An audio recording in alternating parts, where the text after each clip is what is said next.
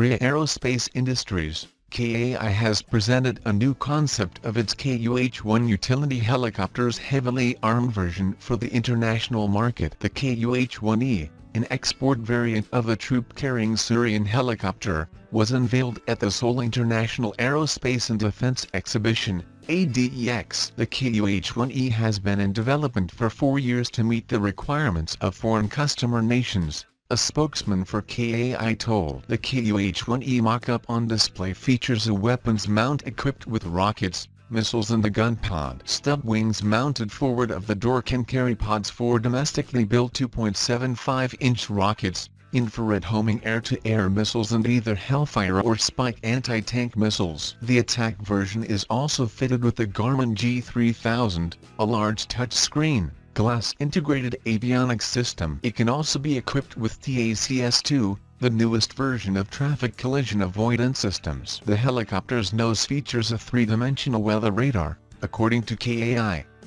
The helicopter has a maximum takeoff weight of 8,709 kilograms. Indigenous 155mm Dhanush Towed Gun System is under induction with Indian Army. The gun system is going to qualitatively improve the firepower of Indian artillery and is also expected to make way for the private sector gun manufacturing companies. Indian Army has placed an order for a total of 114 Dhanush guns with the Ordnance Factory Board. The guns will be deployed along the Pakistan and China frontiers. These are being under production at the Jabalpur-based gun carriage factory at a cost of $2 million. The Indigenous gun, towed and self-propelled mode has undergone extensive trials in extreme weather conditions as well as difficult terrains across the country. The guns will come with almost 85% indigenous material, has a range of 38 kilometers. The Indigenous gun comes with inertial navigation-based sighting system. It has an advanced day and night direct firing system. It has onboard ballistic computation. Mechanically it has been upgraded to fire NATO standard 155mm ammunition. It is also compatible with other kinds of ammunition. It comes with a self-propulsion unit and this is for the gun to be self-deployed in mountainous terrains. The gun has been upgraded electronically which helps in enhancing firing accuracies. The induction of this type of gun is part of the Indian Army's effort to replace field guns of caliber such as 105mm and 120mm. The second edition of Bilateral Annual Military Exercise Dharma Guardian 2019 between Indian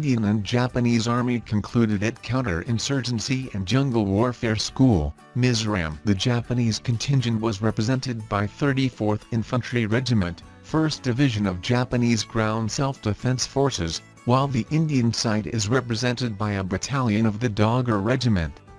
25 soldiers from each battalion are participating in this joint exercise. As part of the exercise, important lectures, demonstrations and drills related to counterinsurgency and counter-terrorism operations were conducted. Both the armies also shared their valuable experiences in countering such situations as also refined drills and procedures for joint operations. The exercise culminated with a 72 hours validation phase which tested the skills of soldiers in conducting joint operations in a counter-terrorism scenario. Thanks for watching.